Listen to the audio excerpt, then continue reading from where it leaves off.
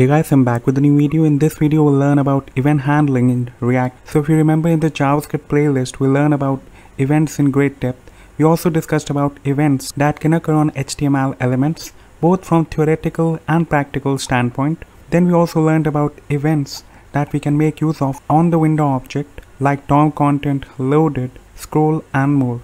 Let us now see how we can handle events in React. Now in the previous video we'll learn about useState in React. Let us understand about the second argument that we get from useState, which I told in the previous video is used to set the piece of state that we got from useState. So let us define the handler for setting the username. So as the second argument I can say set username. For setting the username and for setting the profession, similarly I can say set profession, like this. Now let us first talk about the change event that occurs on input fields. Let us define two input fields, one for username, another one for profession. Now in the HTML world, we have the onChange handler as an attribute. Now here in JSX, we have the same attribute but expressed in camel case notation. So for the change event on the input field, I can say input type as text and onChange, like this. So if you are using say onClick, then onClick should be in camel case notation because on and click are separate words. So if you are connecting them, you have to use this camel case notation. The second word's first character should be in uppercase. So here we are using the onChange attribute. So on the username field, we are defining this onChange attribute and then using the curly braces.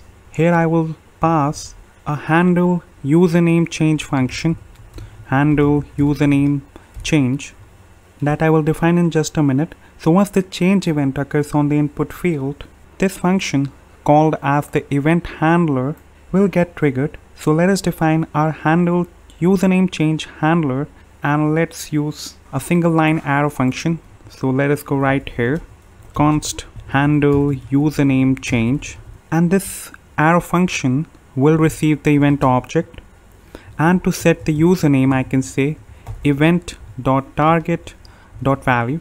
So to get the text that the user types in, we are saying event.target.value. So each time the change event occurs on the input field, we are grabbing the value that the user typed in the input field, and using this handler, we are setting the username each time. So here we are changing the text username, which is initially set to Alex, but when the change event occurs on the input field, and using this, we are able to set the username to a different value. So let us go back to the browser to see if this works or not. So back in my browser, if I type something here, say the nerdy dev, so you can see that the change event got triggered on the input field, and whatever characters that you typed in the input field got reflected in our state.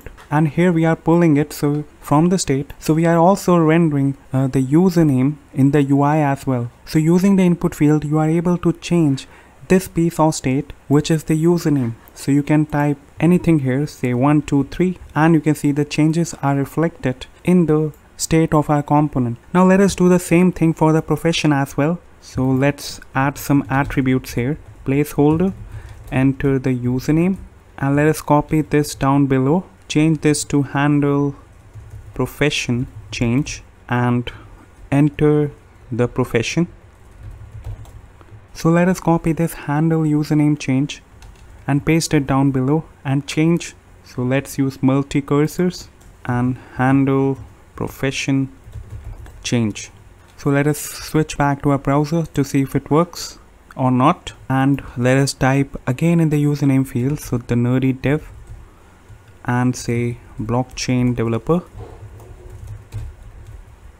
Okay, so you can see this works as well. So you can see in the React Dev Tools, as soon as we typed characters in our input fields, the state of our input fields are being set to the new values that we type in each time. So remember that we only have to pass a reference to the function handle username change and handle profession change. So we are passing a reference to it and not invoke it like this. So we don't have to do that.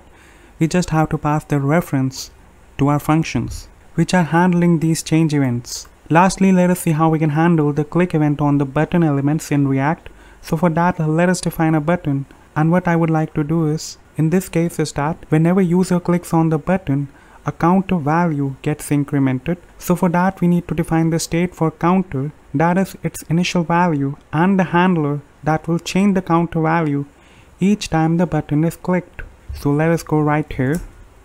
So const counter set counter, and I will again use the useState hook, set the initial value of counter as 0, and let us define a button here. So button and increment counter. Now on the click of button, so I can use the onClick attribute and then use the curly braces. Let us pass a reference to the function that will handle the click event, and on the click of the button we will increment the counter by 1. So handle increment of counter. Let us go right above and define this function, handle increment of counter. So here you can see we are passing a reference to this function that I will define in just a minute, and on the click of the button we need to set our counter to its original value, which is counter plus 1, like this. So let us go back to the browser and see this in action. So instead of this increment counter, let us use an emoji here. Let us see what emoji we have for the thumbs up button. So thumbs up. Okay, so this one, let us copy this and let us paste it right here. Okay, so this will not work. We have to use the curly braces again and wrap this in a string like this. So let us go back to the browser to see what we get. So you can see that this button is being rendered to our browser. Let us also render the value of counter that we get each time. So like this. Now carefully notice, once I click on the button, the value of counter will get incremented by 1. So let us click on this. You can see we are getting 1, and in the state as well we are getting 1. Let us again do this multiple times, and you can see the same is getting reflected in our state as well. So this was all I wanted to cover in this video. In the next video we'll learn about a very important topic, and that is props in React. I will show you how we can nest components within a component, and we will also see how parent and child components can talk to each other using something called as props. So let's catch up in the very next one.